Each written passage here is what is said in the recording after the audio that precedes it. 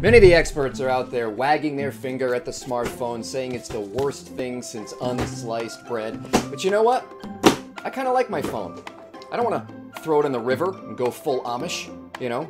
Watch Jebediah feed the chickens while Jacob plows, you know? Grow a beard.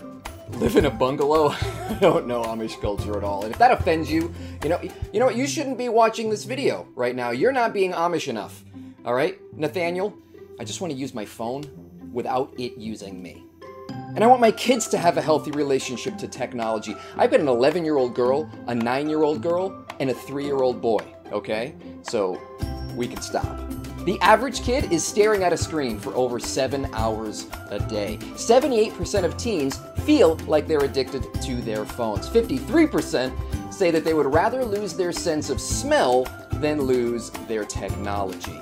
Young adults say they struggle to form deep, meaningful relationships. Older adults are still playing Candy Crush and Ashley Madison and whatever. You know, it just seems like nobody is exempt. Even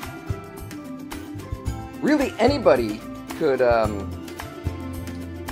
don't know, I just feel like I'm surrounded by mindless robots. You know what I mean? Gah!